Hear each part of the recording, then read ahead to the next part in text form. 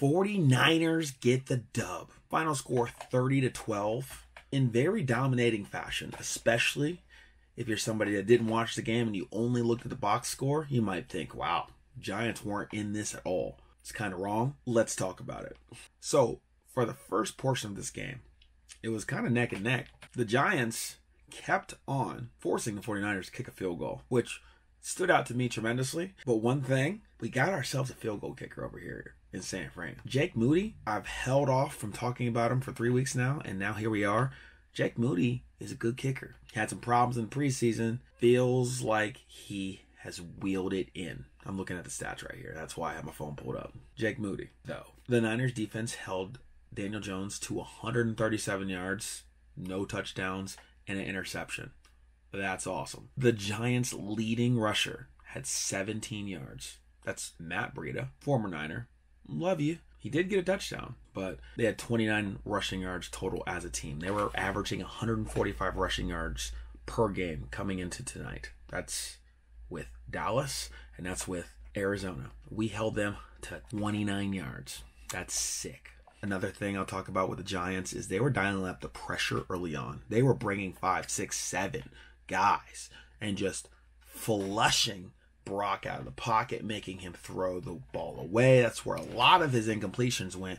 There was at least 6 to 8 just throwaway balls because he was getting pressured.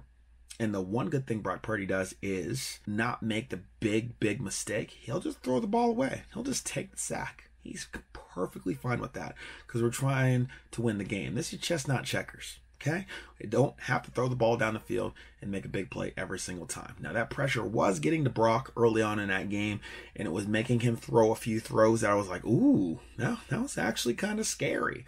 There was one where he threw the Deebo, and it got knocked straight up in the air, and then Ronnie Bell came over and made the very heads-up play and got the first down. That was awesome. Ronnie Bell also got a touchdown pass, his first ever career touchdown pass. That was sick, and that was with pressure right into Brock Purdy's face. It was just a front corner fade and touchdown. Beautiful throw, beautiful catch. Awesome. McCaffrey obviously continues to be, I don't know, the early season MVP right now. 85 yards and a touchdown, 4.7 yards a carry. Also tacked on 34 yards receiving on 5 receptions. So I'm just like, okay, over 100 total yards once again. Elijah Mitchell looked really good. 11 carries for 42 yards. I mean, I'll take that all day. Overall, our rushing game was stellar tonight. Made the plays when they need to.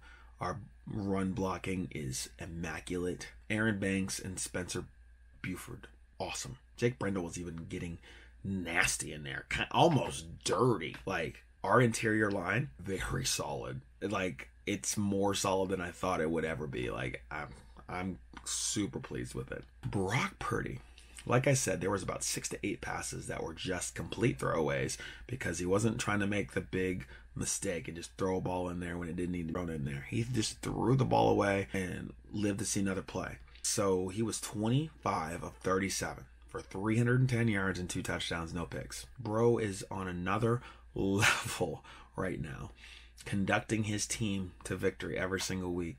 Like, if you're a 49ers fan and you're watching the game, you are so confident with how Brock Purdy is leading the team down the field every single time. And you feel very confident with the decisions that he makes when he pulls that trigger. I love it. Again, he had a quarterback rating of 111.3. Here we are again with Brock Purdy just being him. And he got the ball to his receivers so that they could go make space. Because he was a little bit inaccurate on the first couple of drives, and then you can see Kyle Shanahan just brings him down to earth a little bit. I was like, okay, let's get your confidence back up. Let's throw some screen passes, and then we can eventually work back down the field. So he was throwing the screen passes out to Deebo. Deebo breaking it off to the left. Threw a screen pass out to McCaffrey to the right. Breaking tackles, dragging bodies, catching bodies out there. It was wild. And then eventually starts throwing the ball downfield and getting Kittle involved. Getting Deebo involved down the field. There was this 140-yard play. Deebo literally broke 4 to 5 tackles, cut it back, and then dragged a couple more people. There were 7 New York Giants it took to bring him down 3 yards down the field. It was an awesome play. That's what Deebo does. Deebo had 6 receptions for 129 yards and a tutty. The touchdown was so beautiful. Pressure in Brock Purdy's face. He threw it right so Deebo turned to the pylon, caught it, so his back's to the DB. Perfect throw, perfect catch, touchdown. It was awesome. We didn't have Ayuk tonight. Nursing that shoulder. So Deebo had a day. Kittle, 7 receptions for 90 yards. And stellar, obviously, in the blocking game. Juan Jennings does what he does. A couple catches for 31 yards. We already talked about McCaffrey getting 34 yards. Ronnie Bell had 2 catches for 24 yards and a touchdown. Bosa and Javon Hargrave had a sack. They both had 2 QB hits. They both had multiple pressures. The pressure was there all night. Javon Kinlaw was making plays. Owen Burks had a couple of TFLs. Javarius Ward had a couple of pass breakups. Hufanga found the ball once again, because that's what him and his awesome locks always do. Finds the ball. Fred Warner tipped it straight up in the air. Hufanga came down with the interception, ran it back about 10 yards. It was a wonderful night. Beautiful night for 49er football. I don't know about y'all, but it looks like the Niners are the best team in the league after 3 games. It just looks that way. There's a long season to go, and you got to keep going 1-0 every single week to the best of your ability.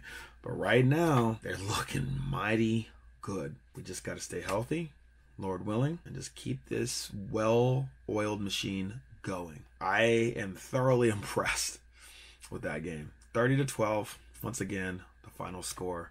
And y'all, I'm just like happy that my team is the 49ers right now. We've gone through some interesting years in my day, and right now we're going through some good times where we can actually be happy and look forward to a 49ers football game.